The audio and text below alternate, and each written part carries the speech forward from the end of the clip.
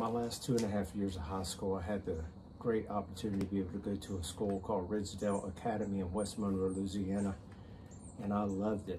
I had a great time, and I had an opportunity to be able to play football for a man named Woody Boyles. I'll talk about him later. He's a great influence in my life as a teenager, and still now today I reflect on many things that he taught us, and he was way ahead of his time.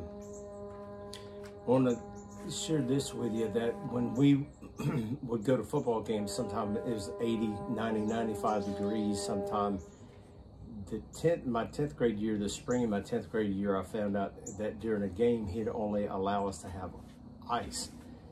And we'd have coolers of ice, but that's all we could have was a handful or 2 handfuls of ice. If we came off the field, we were thirsty. And I didn't really understand that. But I did later, as I kept on playing for him, and then I realized he knows what he's talking about. All you need is ice.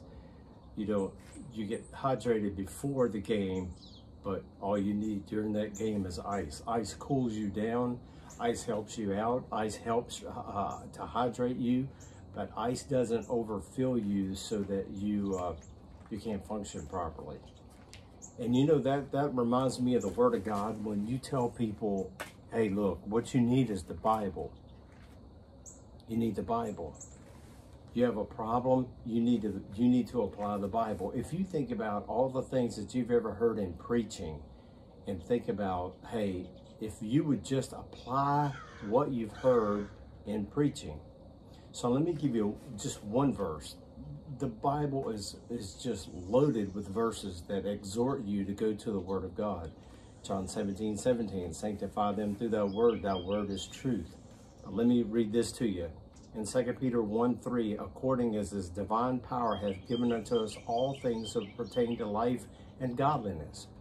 All things that pertain to life and godliness, through the knowledge of him that hath called us to glory and virtue. Well, where do you get the knowledge of him? From the Bible. The crow's hungry. From the Bible. So when you have the Bible and you take it and somebody says, I have a problem, and you try to share with them, and they look at you like, just ice? You mean just the Bible? Yeah, the Word of God is there to instruct us and guide us and help us. And the Bible is sufficient in all areas of life, living, and godliness. I hope you have a wonderful day. God bless you.